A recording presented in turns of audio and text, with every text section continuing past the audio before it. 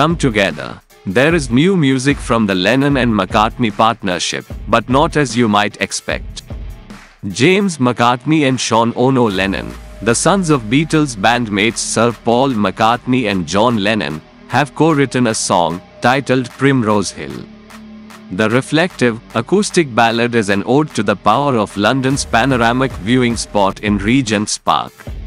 Announcing the release with his good friend on Friday, McCartney said the track left him feeling excited. With the release of this song, it feels like we are really getting the ball rolling, he wrote on X, formerly Twitter.